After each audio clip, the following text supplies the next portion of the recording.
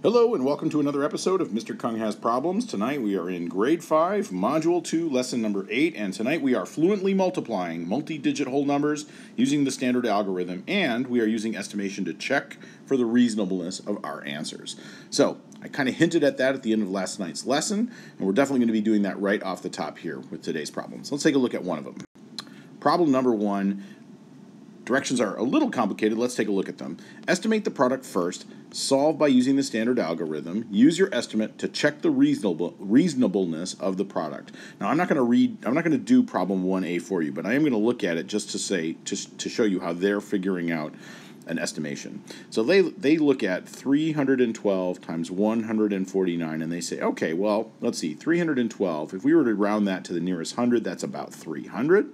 And you can see they've used the squiggly equal sign here to indicate that this is an estimate. So about 300 times.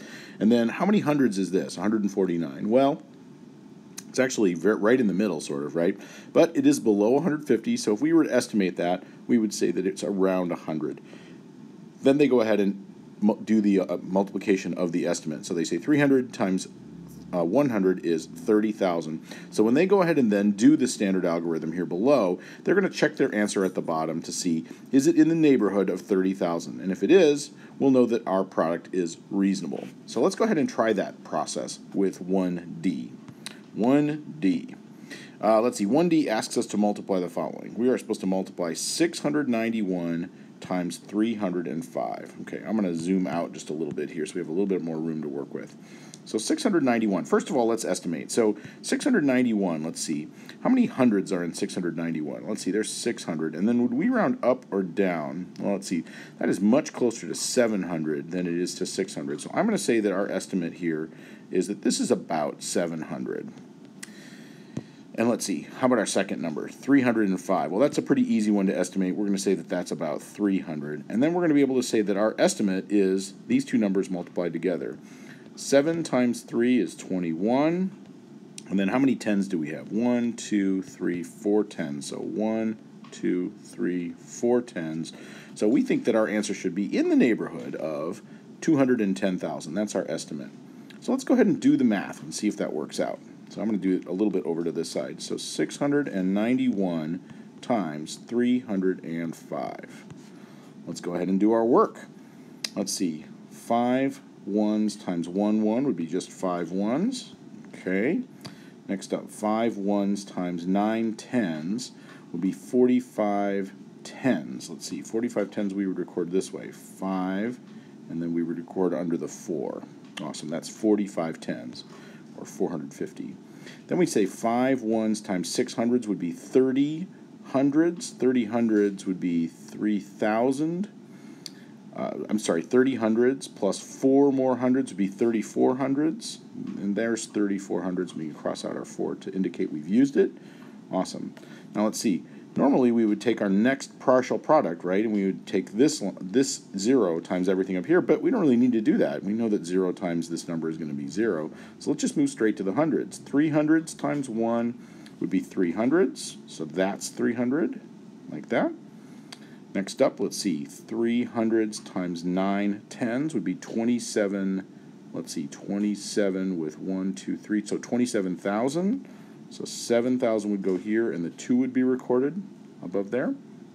And then finally, 300 times 600 would be 18, let's see, 1, 2, 3, 4, 18 10,000s, or 18 10,000s plus 2 more would be 20 10,000s. There's 20 10,000s, or 200,000. Let's go ahead and add up our partial products now that we've used up that. Let's see, we've got our 1s, 5 plus 0 is 5. We've got our tens, 5 plus 0 is 5. We've got our hundreds, 4 plus 3 is 7. We've got our thousands, 3 plus 7 is 10. We record it like that. 10,000s, 0 plus 1 is 1. Used it up. And 100,000s, 2. So it looks to me like our answer is 210,755. 210,755. And hey, let's go back to our estimate, because when we started this problem, we estimated that our answer would be about 210,000. And sure enough, look at our exact answer. It's really, really close to 210,000. giving me more confidence that we got that answer right. Awesome. Let's take a look at one more problem in tonight's homework.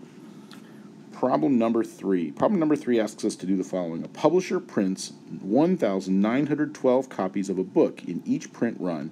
If they print 305 runs, the manager wants to know how many books will be printed. What is a reasonable estimate? So let's see. We use our read, draw, and write strategy anytime we're dealing with a story problem like this, a word problem, and we've done the reading. So let's figure out the drawing. Let's see. We could think of this as a kind of area model. We could say, look, every single run has 1,912 books in it, and they're going to do 305 runs. So we know we're going to do multiplication. But you know what? We don't actually have to do the specifics, right? Because they are just asking for the reasonable estimate. So let's take a look at our numbers. Let's see. 1,912. Let's see. It's got some thousands in it. So the question is that closer to 1,000 or closer to 2,000? So we look to our neighboring unit, it's a 9, that's much higher than 5.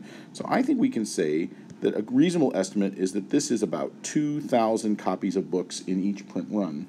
And let's see, how many runs do they have? Well, they have 305 runs. Let's see, how many hundreds is that? Well, 300, it's definitely 300, and it's nowhere near 400, right? We're only 5 away from 300, but we're 95 away from 400. So I think a reasonable estimate would be that it's about 300. And if we're doing that reasonable estimate, and we have this, 2,000s times 300s, 2 times 3 is 6. And let's see, how many 10s do we have? 1, 2, 3, 4, 5. So let's go ahead. 1, 2, 3, 4, 5. 600,000. So, we've done our drawing. Let's do our writing. Let's see. About 600,000 books were printed. That's a reasonable estimate of those two numbers multiplied together of our product. Awesome. Well, thanks for joining me for another episode of Mr. Kung Has Problems. I'll see you again next time. Good luck with your homework. Bye-bye.